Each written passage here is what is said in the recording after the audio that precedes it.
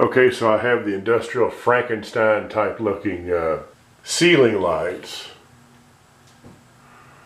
So next we're going over here. Now I've shown this in videos in the past. This actually is a real fuse box. I just put some decals on it and it actually works. That's what powers the house. But when I first moved here, I tried covering up by painting it, you know, the same color as the wall and everything, and tried to hide it. And now these days, now that I know better, I actually embrace it. And what I intend to do is make it even worse looking by putting in the Frankenstein switch, which will just be a prop, but it'll look cool. I mean, come on, what the hell, you know? That's what all these projects are for, is just to look cool. So I did all this weathering and rust. And it has, this is the real cable that goes all the way down. And what I did is it had little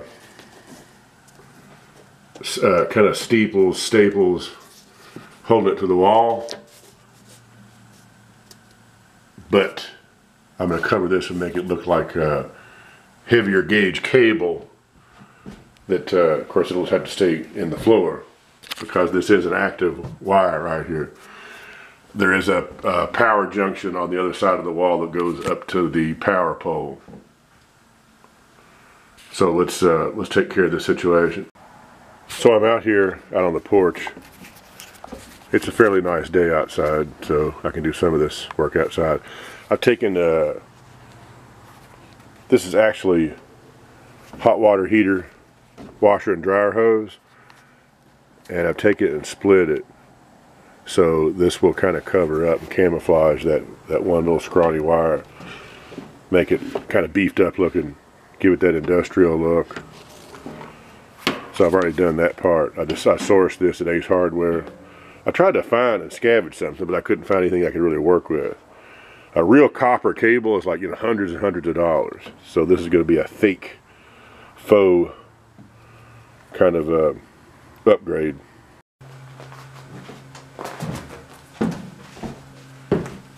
Whenever you're working with electricity, children, wear rubber gloves. These are kind of Dr. Frankenstein-ish type gloves. So I'm going to start it up here. Just kind of work the cable in there.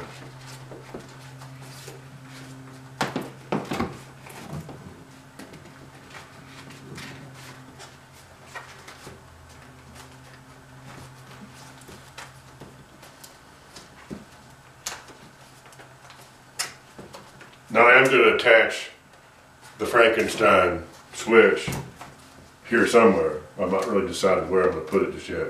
If I put it over here, I'll lose wall space. If I put it here, the same thing. If I put it right here, it might work out better. I don't know. We'll look and see.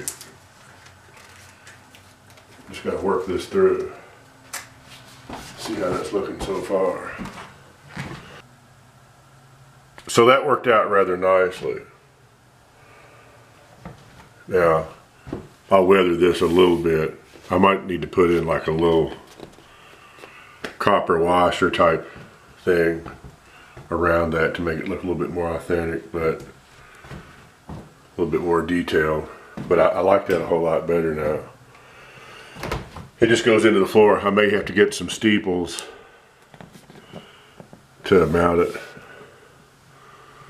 Make it a little bit more flush so you don't come by and hit it, because that really is an active wire. It's got a little weight on it now.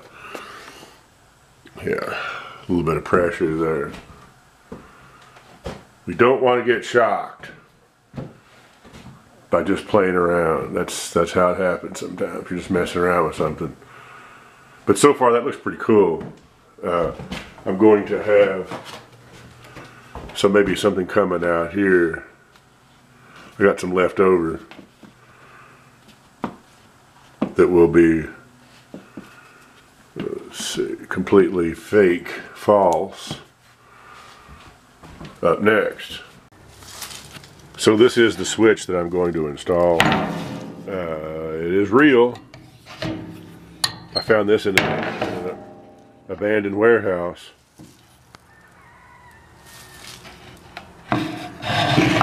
But I mounted it to this board. Just found the board laying around. Gave it some patina just for the hell of it. So there it is. I'm going to install it.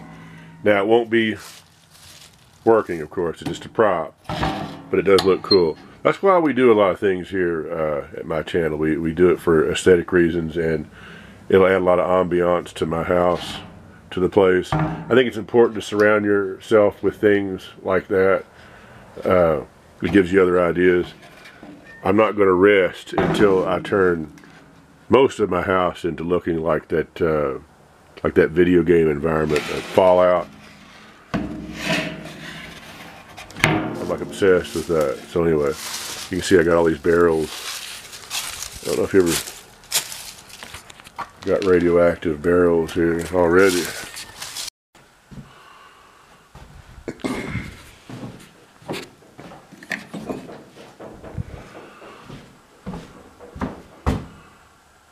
So here we are here.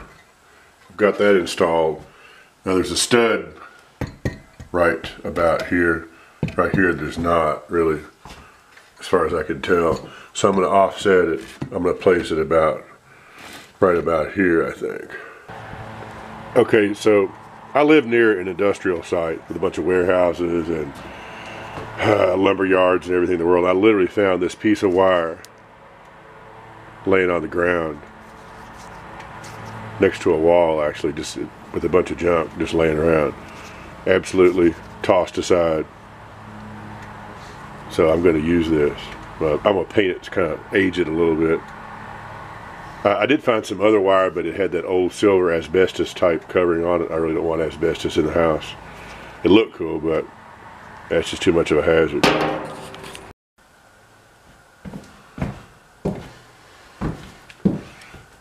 I'm going to very carefully keep working here.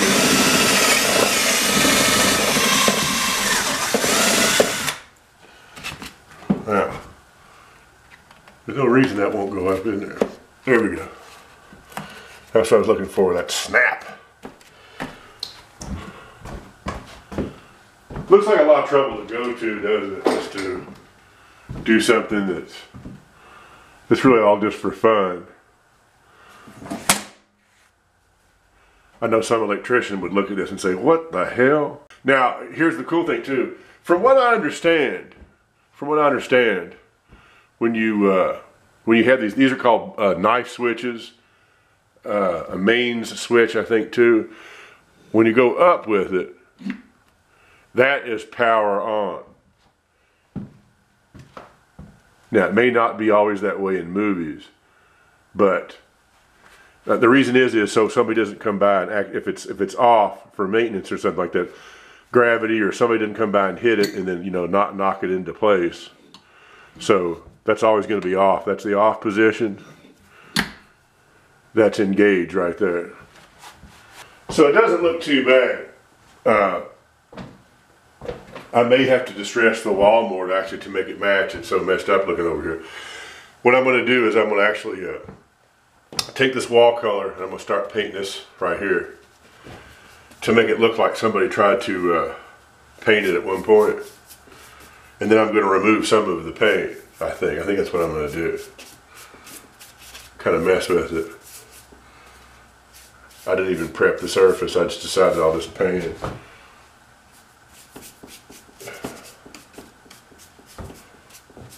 If you can think of a better way of doing this, let me know. Because I'm still kind of new to painting the distressed grunge wall look.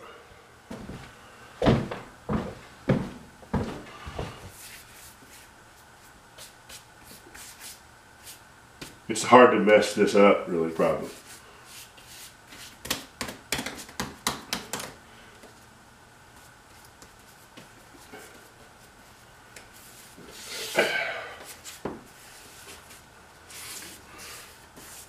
And I am going to secure this down too. So, just add some accents to it.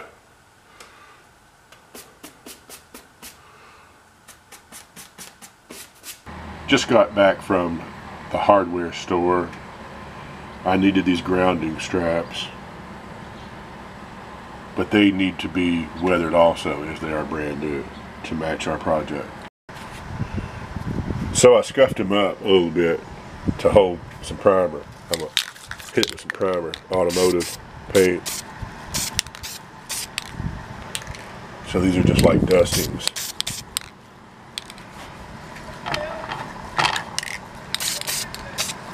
So while we're waiting on that stuff to dry, I painted this, remember, and as it turns out, it's dry.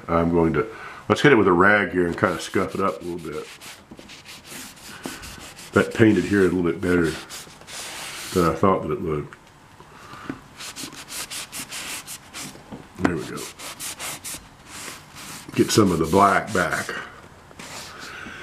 If you've ever been exploring in abandoned buildings, you'll always notice that somebody at some point has painted over something several different times, different colors.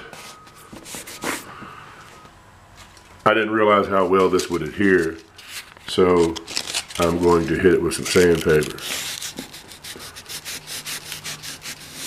Just a few areas. You don't have to go crazy with it. There we go. Just to muck it up a little bit.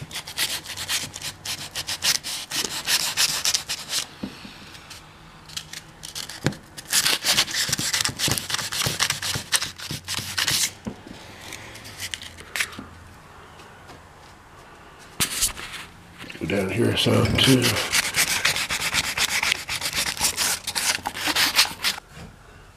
So I'm building the ultimate man cave with the Frankenstein switches. You gotta admit, it's just cool as hell. We've reached a whole new level of coolness here. Even though it's a man cave, women really dig this place actually. And yes, I am single, so I can pretty much do whatever I want to my house. I live by myself, so this is how it is going to look. And that is the end of that. So, but interestingly enough, when women do come over, they love this place. They love the kind of peaceful atmosphere. You can just kind of lay around and hang out, and it's exciting at the same time. You know, they really love the atmosphere. Everybody likes it. People always remark on it when they come over and look around. The kitsch value is pretty extensive.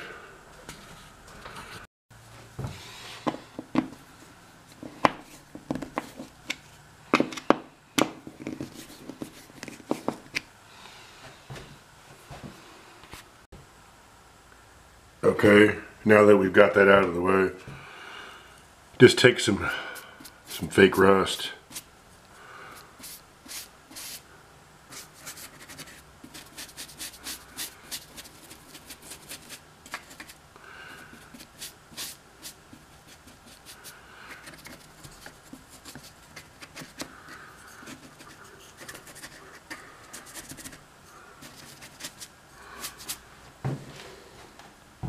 I'm going to go over that with some of this gray paint too.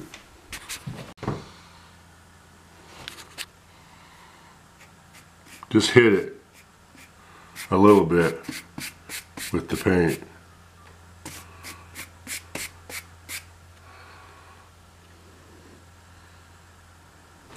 See the effect there?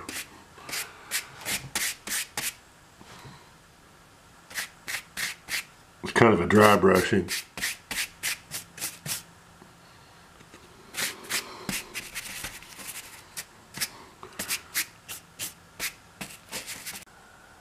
I believe I'm basically done, at least at this point. I could always add a few things to it, but that is the basic look and the concept. So there's a little bit of everything here. I really like it. This was a really stupid project, an insanely stupid project that I absolutely loved working on. It was great. It didn't really take that long. The only thing that cost money were the brackets and this hose here was about $20. Everything else was scavenged, found objects, all the wire and everything else. Amazing what you can do with a little bit of paint and a little bit of fake finishing. But the interesting thing is this could work with all kinds of different environments.